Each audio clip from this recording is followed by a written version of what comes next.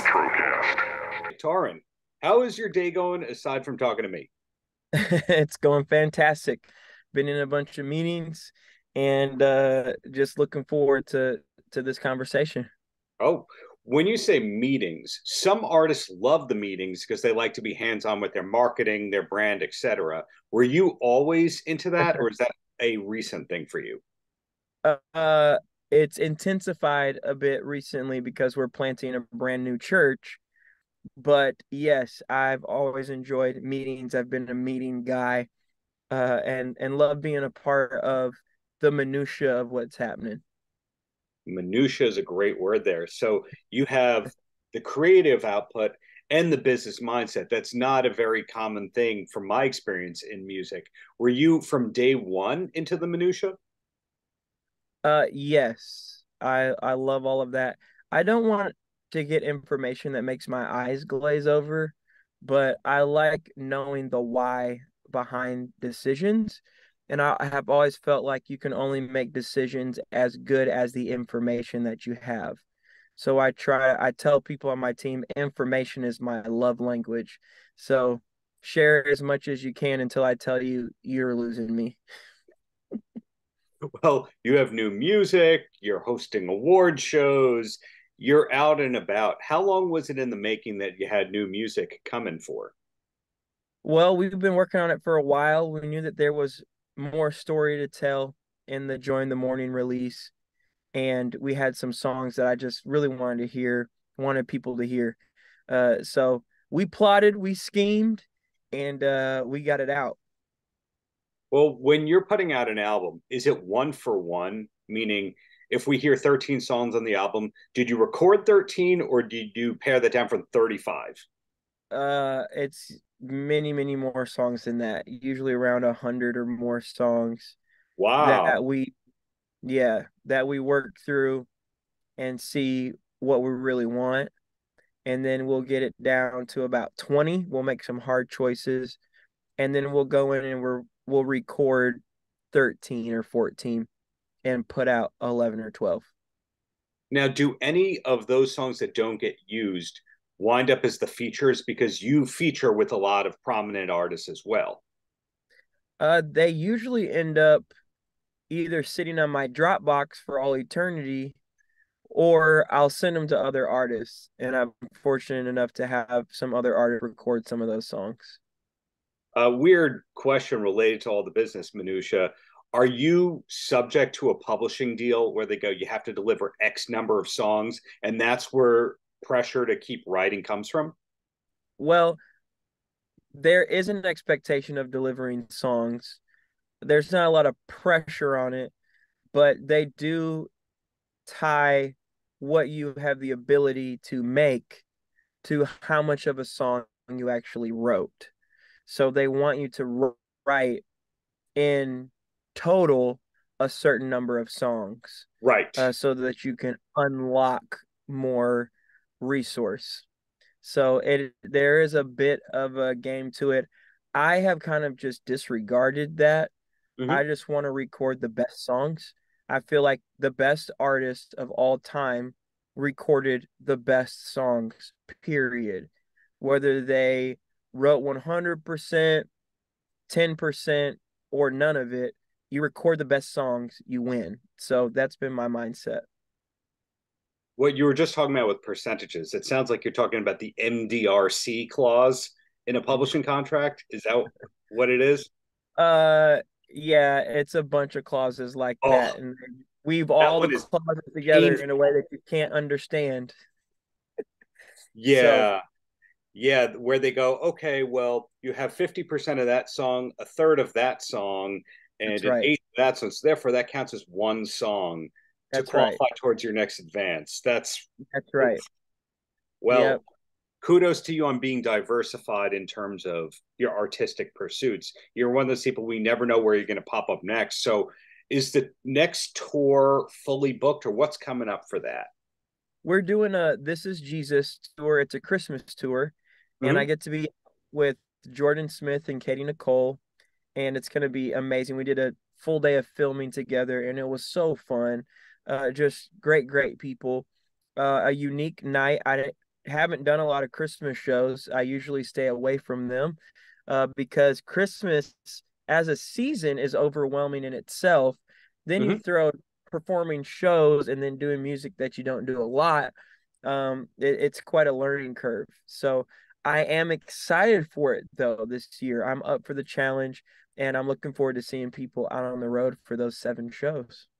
That's a fascinating topic for me because a lot of artists, their peak season is Christmas, like Trans Siberian Orchestra for 20-ish years now, they're on the road from November to December. And then Halloween comes around and Elvira is out. There's certain people who have certain seasons. So when you're a Christmas related artist, when do you actually get to celebrate Christmas? Well, for me, I usually protect my Christmases. So I've never done a Christmas tour. I did one Christmas show maybe 6 years ago that was kind of close to Christmas. But I try to protect those days. I love being home for the holidays. Mm-hmm, There is something just special about being with family, even mm-hmm. when you're in Texas and it's still 75 degrees at Christmas. I just love the season. So try to protect that time. I would imagine, though, how people approach it, and this is just folks that travel a lot. You don't have to be a musician to understand this, but instead of celebrating days, you celebrate occasions. So Oh, you can't always do birthday on the birthday. You can't always do anniversary on the day of the anniversary, but you can still celebrate the occasion, within a reasonable time. well, I was in the room for that concept and lyrics. So do I get 50% of the publishing that, well, Now anyway. you're learning. Now you're learning. I had a phone call with a friend yesterday, and he was getting ready to go into a writing session. And I said, well, we talked right before, so I get at least 7% of whatever song you write today. Yeah, that person breaks your heart. Therefore, they get 25% of the song forever. Yes, yes.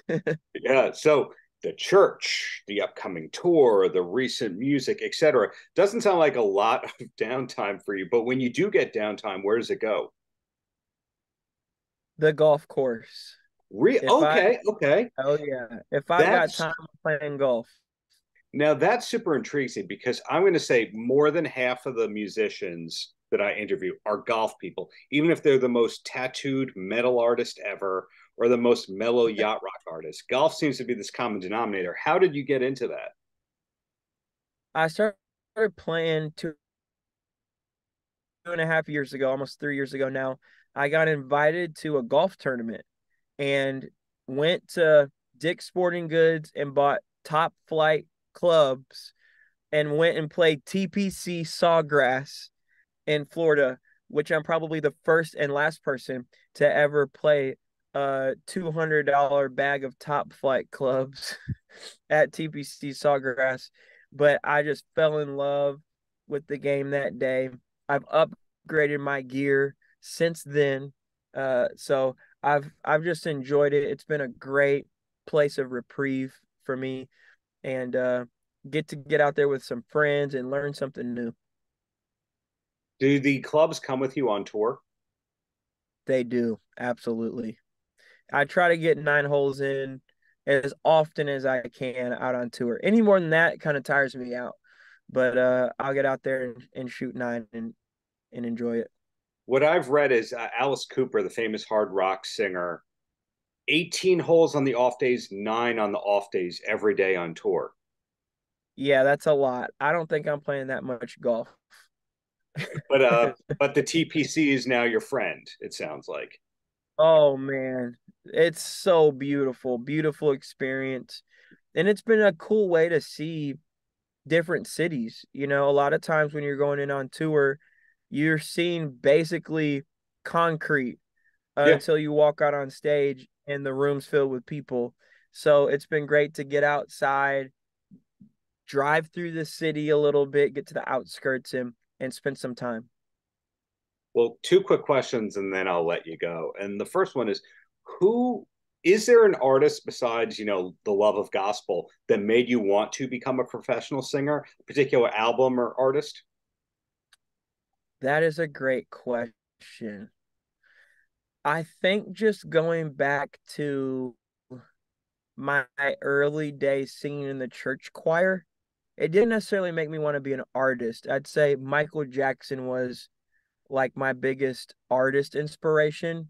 But in my mind, Michael Jackson in the world that he existed in was like another planet. It didn't seem like there was any connection except through the radio or the TV to whatever magic was happening somewhere that I could never reach. But for me, the church choir was the place that I was actually able to discover a gift, even though it was very, very raw and undeveloped, and have it aligned with an actual purpose. And that's what I loved. It wasn't, and it's still not just singing for the sake of the art form, although I love it. It's the fact that it's a vehicle for my purpose, that it Mm-hmm. connects me with people, that allows me to encourage and uplift and things like that. So that's why I really love it. And that's where my love for it started, was in the church choir. Mm-hmm. Now, the last question for you is your resume, your CV, if you're from England, if you want to call it that, it speaks for itself where it's just top artists, no matter the genre that you've toured with, recorded with, collaborated with, etc. Is there anyone still on that wish list for you? Yes, of course. I would love to collaborate with Taylor Swift. I actually wrote her a letter before this last album process to get her to feature on one of the songs. I don't know if it ever made it to her or not. But that would be one that would be bucket list. There are so many just people that I respect, their talent, their gift, the way that they have stewarded it. But she's at the top of the list for sure. Was it a handwritten letter or a printed letter from a computer? Handwritten, handwritten at the kitchen table. So I thought if anything had a chance to get to her, it would be a handwritten from one of my old journals. Like I made it as sentimental as possible. But I'm still waiting for that one. Well, I think you're in a win-win situation because maybe you eventually get that collaboration, but if you don't, maybe you have a song in there about how she didn't get back to you because all of her songs are about the people that wronged her. Now you have the song I about was you. gonna say that'd be a very Taylor thing to do for sure. Well, hey, thank you for all the positivity that you put out into the world. Hope to see you live eventually in New York and looking forward to whatever's coming next for me, Tauren. Yes, sir. Thank you so much, man. Have a great day. And I love that space behind you. It's awesome. The wife tolerates it. She tolerates the hoarding and the pop culture collection, which is the opposite of yours. You look like you're in a vocal booth. I basically am. I basically am. Paltrocast.